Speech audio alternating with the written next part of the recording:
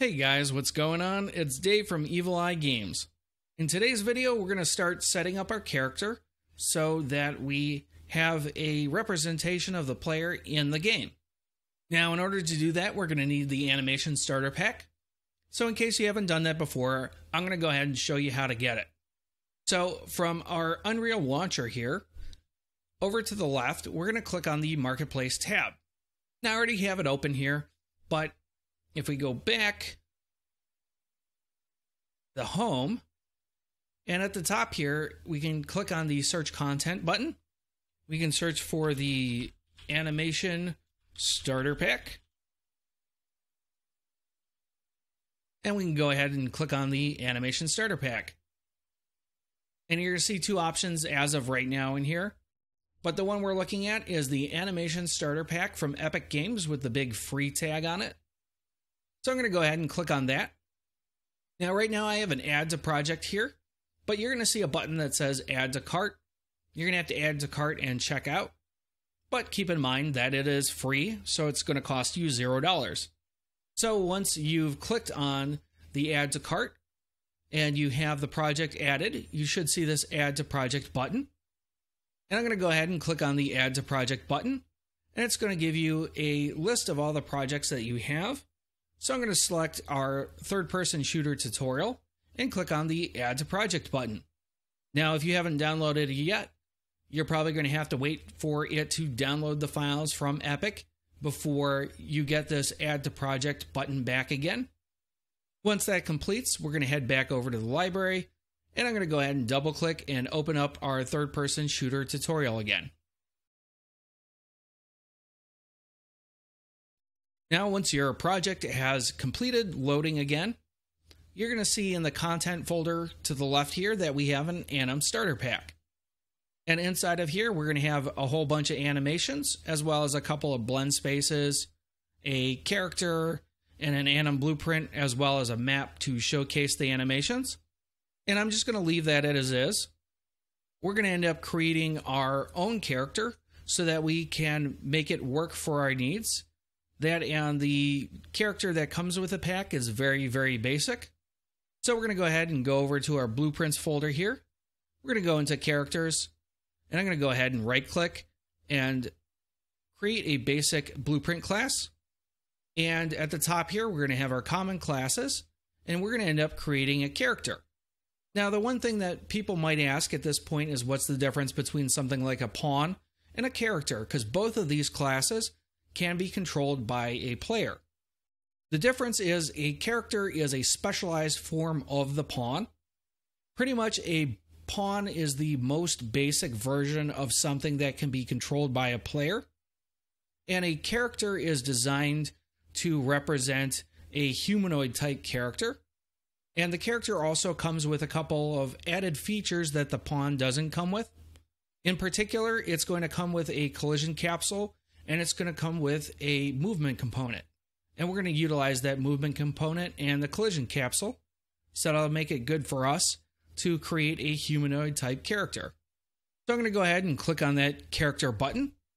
It's going to create a new blueprint down here in our content browser. So I'm going to name this BP underscore TPS underscore player character. Just hit enter when I'm done, and it's going to have a little star next to the icon. That's going to indicate that we have something that hasn't been saved yet. So I'm going to go ahead and click on the Save All button, and when it prompts, I'm going to go ahead and hit the Save Selected button. So now that we've gone ahead and we've created our blueprint, I'm going to go ahead and double-click and open it up. Now, yours might open up in a separate window, but I like to merge mine with the main window. So you can just click and hold on the tab and drag and drop it into the bar at the top here. And the first thing we're going to take a look at here is to the left we have a components list. And if you're not familiar with components, components are basically separate chunks of code that are designed to be added to classes. So in this case, our character comes with a capsule component. If we left click on that, you'll notice this pill thing highlights, And the capsule component is going to be responsible for most of our collision. So it's going to prevent our character from falling through the floor or walking through walls. Right below that, we have an arrow component. And the arrow component is basically just an indicator to us, the game designer, to know which direction the front of the character is. So that arrow points the direction that the character is pointing. Lastly, we have a mesh component here. And I shouldn't say lastly because we have one more thing to touch on. And the mesh is going to be the representation of the character. And in case you've never heard the term mesh before, in game terminology, it's basically another word for a 3D model. So when you hear mesh, all you have to do is understand that that is a 3D model. And right below that, we have our actual last component, and that's going to be the character movement. And we're going to take advantage of this. This is what's going to propel our character around the map and decide how the character actually moves. So to begin with, we're going to go ahead and select the mesh component. And we want to give our character some physical presence in the world that we can see. So to the right in the details pane here, I'm going to go ahead and under mesh, where it says skeletal mesh, we're going to click on the drop down where none is, and we're going to select the SK_mannequin. And that's going to be the mannequin model that comes with the animation starter set. And you're going to notice that his feet start off at the center of the capsule. So we're going to need to go ahead and fix that. So we can go ahead and the first manipulator that comes up here, the three little green arrows, or the three little multicolored arrows here, is going to be the translate movement. And if you want to go ahead and move around this window, you can click and hold the right mouse button to pan the camera around. And you can use the W, A, S, and D keys to maneuver around inside of the area. And you can also use the arrow keys in lieu of the W, A, S, and D keys. So I want to grab the top manipulator here, the blue arrow, and I want to lower him down so that his feet come just to the bottom of this capsule. So you can go ahead and click up or down. Now by default, the editor will move the mesh in a certain number of steps. Now, I have it set to 1 right now, so every time I move him up and down, he moves by 1 centimeter. If you're just opening it up for the first time, you're probably going to see that it's going to move in steps of 10. If you want to change that up to the top right here, next to where the little grid icon is, there is a number. More than likely, yours is going to be 10. And this is going to dictate how many units the manipulator will move whatever you're manipulating. So if you want a more exact number, you can set it to 1, or a more precise setting, you can set it to 1. Whereas if you want to move it larger leaps, you can set it to 50 or 100 or any one of these other numbers. So I'm going to keep dragging this character down right until he gets to the bottom. We want this center dot to be where the lines for the capsule merge at the bottom. And that seems to be the case at -88. So the next thing we want to go ahead and do is we want to align our character's mesh with the direction of the character. We have this arrow component here that's pointing to his left, our right, and we want the mesh to face the same direction. So what we're going to have to do is we're going to have to rotate the mesh. And at the top here, we have these 3 icons that are going to define what the manipulator does. The first one is translating, or moving something in 3D space. The second one is rotation. And the third one is scaling. So I'm going to click on the second one that says selected rotate objects. And we're going to get a different manipulator on our mesh. So we can just click and drag the blue arc right here and rotate them 90 degrees so that our character faces down the arrow. So we have our character mesh in the correct position and facing the right direction. Now we're going to want to go ahead and add a way for the player to view the game.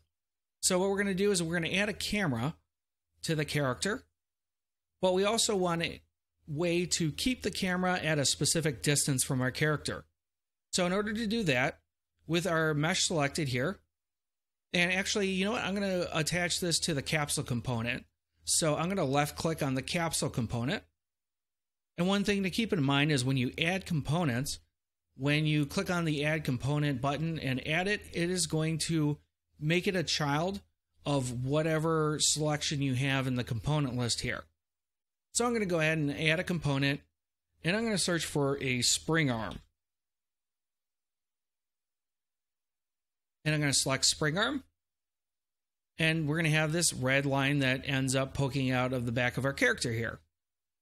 And we're going to want to translate this up.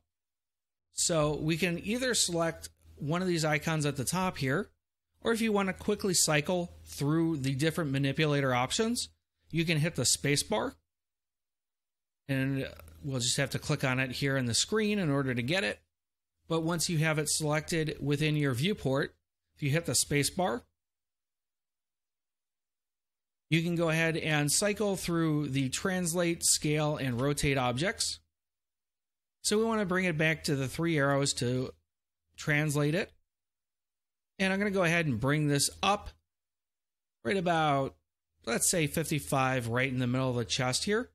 And we're going to see that this pokes out of the back of the character here, and it extends backwards. And we're going to want to mount our camera to the end of this. So I'm going to go ahead and in our components menu here, I'm going to go ahead and click on add component with our spring arm selected. And we're going to search for a camera. And we want to use just the camera, not the Cine camera. So I'll select that, and it'll go ahead and attach the camera to the end of our boom arm. And you can go ahead and name it if you want, but I'll just leave it as is.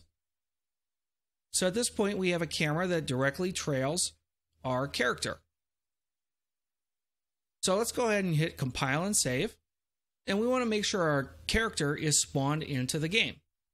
So if we go back to our main window here, in our blueprints folder, I'm going to go to our game files, and we have our third-person shooter game mode.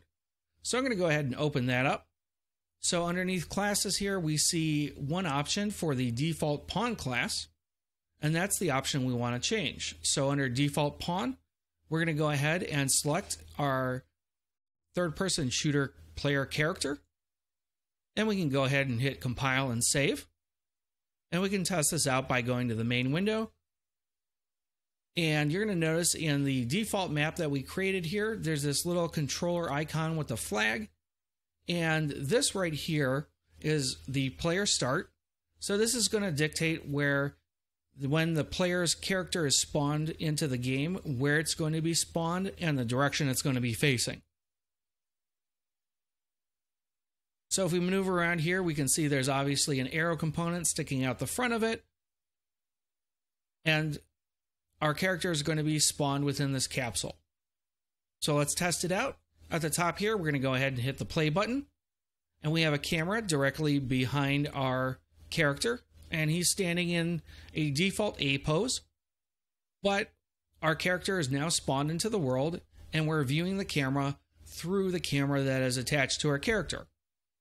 Now, at this point, if we try to click around or press any buttons, our character isn't going to do anything yet.